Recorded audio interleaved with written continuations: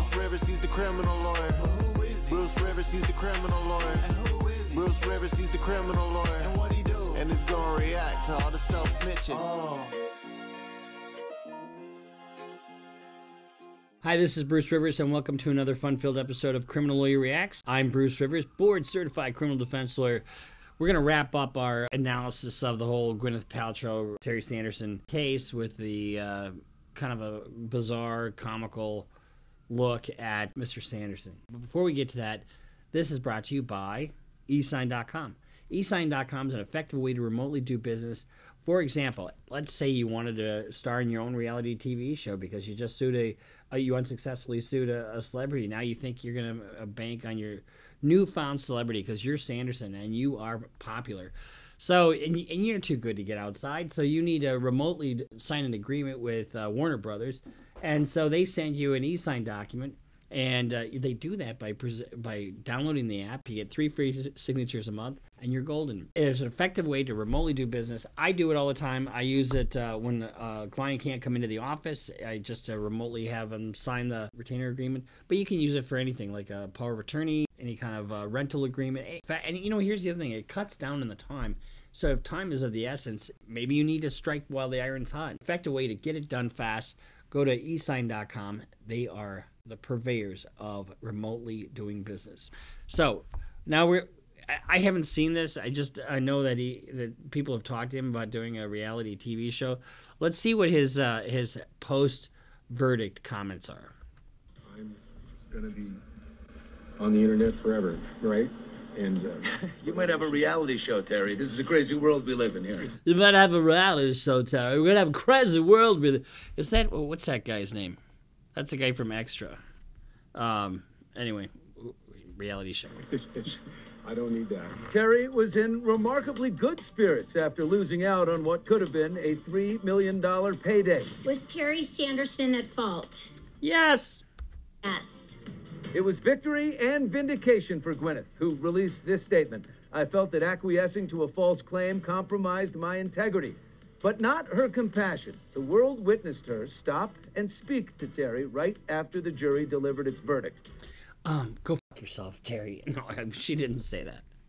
Her exact words, I wish you well. Very kind of her. I said, thank you, dear. I said, thank you, dear. Here is the bandana run, where Terry and Gwyneth collided. You can get quick at times. It's not that slow. Better watch where you're going, buddy. This right here is the steepest part. You can get going pretty darn quick through here. And I think this is where Terry said... I've actually skied that. I've skied Deer Valley.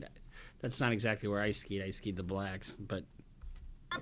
I'd never been hit harder in my life, ever. But he didn't break... Well, he broke some ribs, I guess. You can break ribs just by falling on them.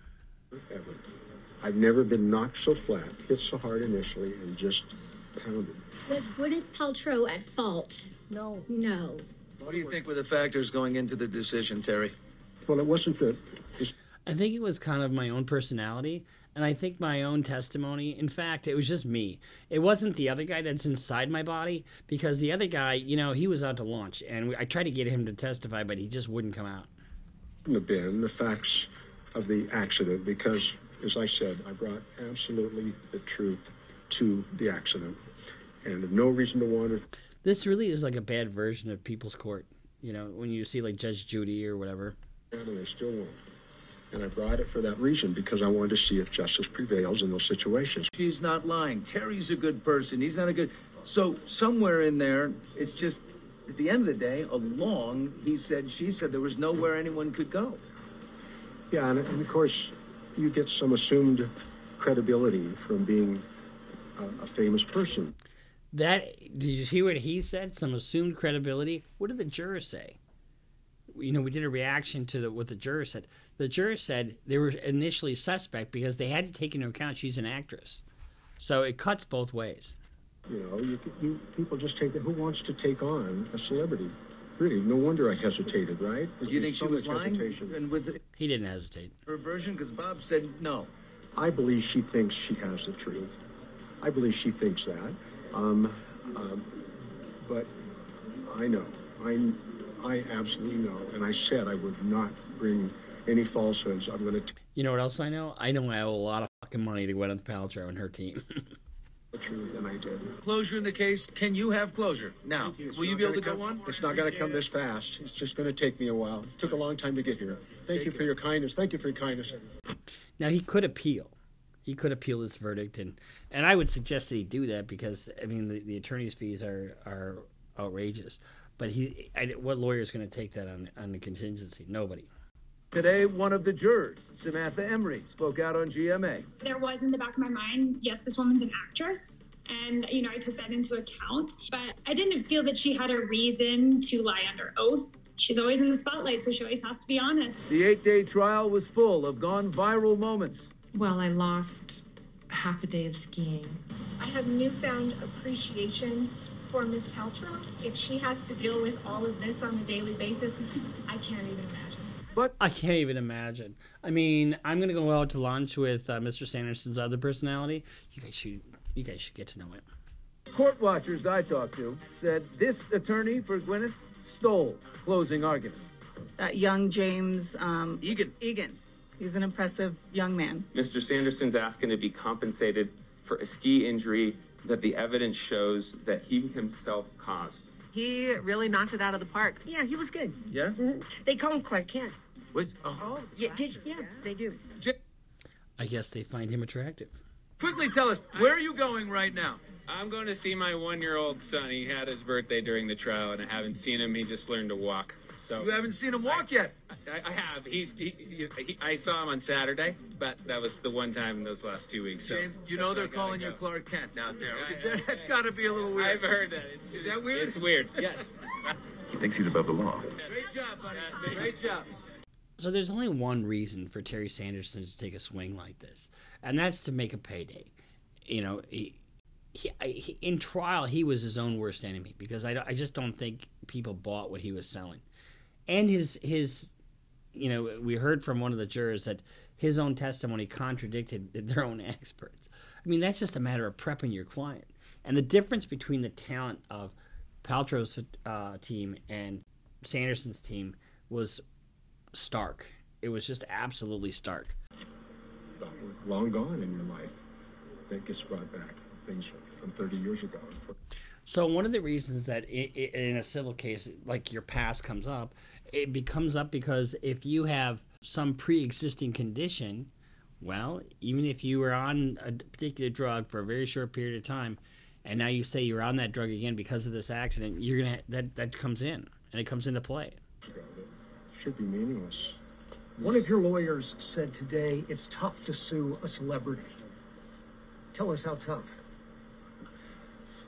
The resources that are available to them, and I doubt I got the feeling that they never really knew what was going on. They were so protected, and they're really.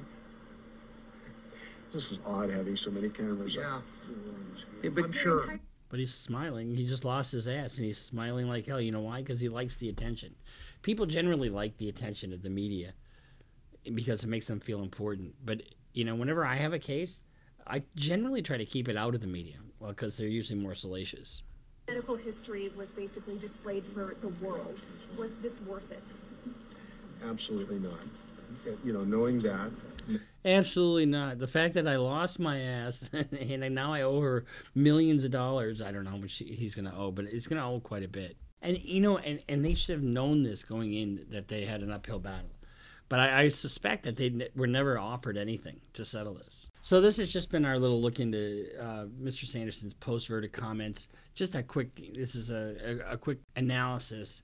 Because when you go to trial, going to trial is really the last resort, because this was a dispute between two parties. And you really, you got to know the downside of going to trial. And this downside for him is going to put him in bankruptcy. You watch.